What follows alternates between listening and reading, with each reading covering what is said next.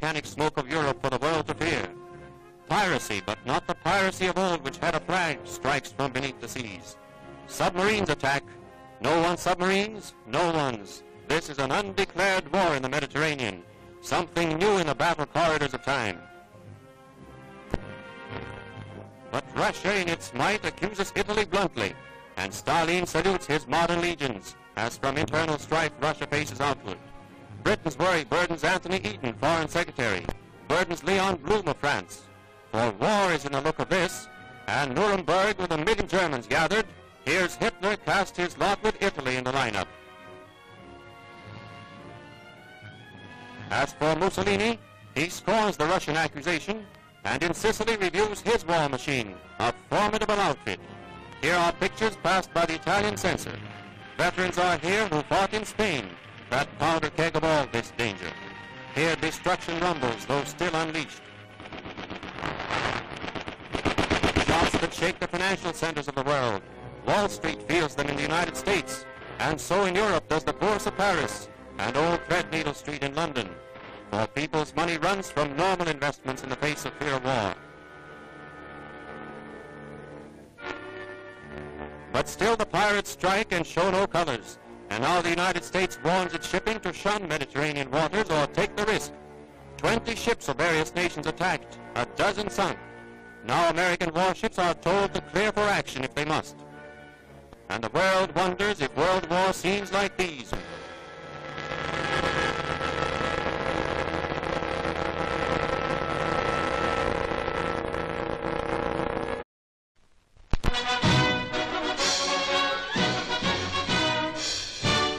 biggest political story of the year, the Roosevelt, Churchill, and Stalin meeting at Tehran. 3 men coordinating the strategy of 3 nations, setting a long, hard path toward victory. 1943's biggest battle news was Stalingrad. At Stalingrad, the 6th German Army and the myth of Nazi invincibility were forever smashed. The initiative passed from German to Russian hand.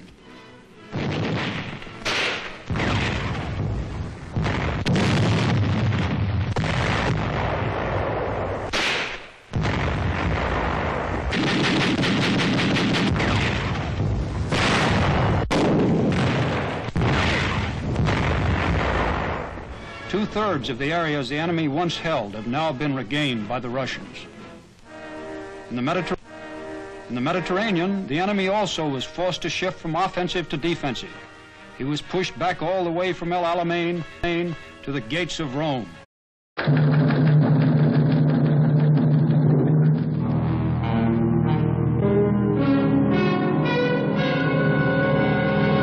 Greatest headlines of the century. Dateline, Berlin, April 30th, 5. In a moment, the story.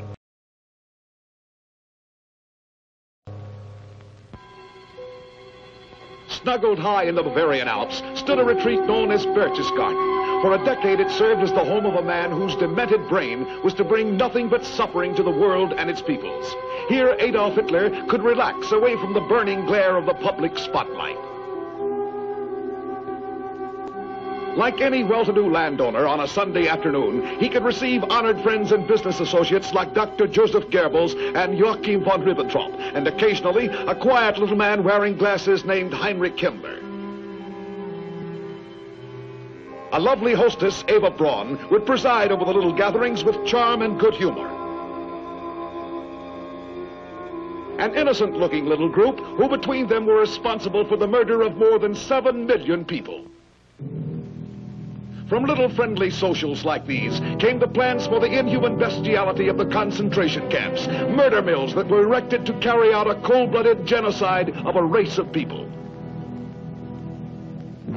Politically, Adolf Hitler had been spawned in the chaos following World War I. The Austrian house painter plunged into an inflation-ridden Germany at a time when she was vulnerable to almost anything. The swastika became an emblem of Germany's future.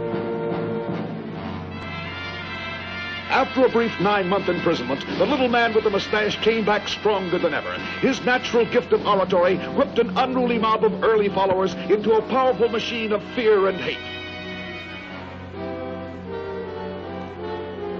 With an able assist from an astute student of human psychology, Dr. Joseph Goebbels, all resistance for his grab for power faded away. By 1933, Adolf Hitler was Germany, and the world watched his noisy machinations with growing fear and anxiety.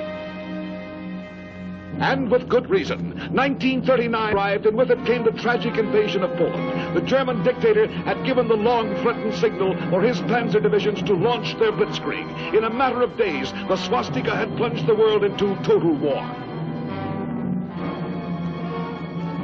But 6 years later, with the hated Russian troops just blocks away from his Berlin underground bunker, Adolf Hitler was forced to choose death by his own hand rather than face the consequences and the humility of utter defeat. His once proud legions had fallen into the hands of his sworn enemies. The conqueror had been conquered. None were left to mourn the passing of a man who had committed the venal sin of murder, not once, but untold millions of times. Adolf Hitler, born April 20th, 1889, died April 30th, 1945.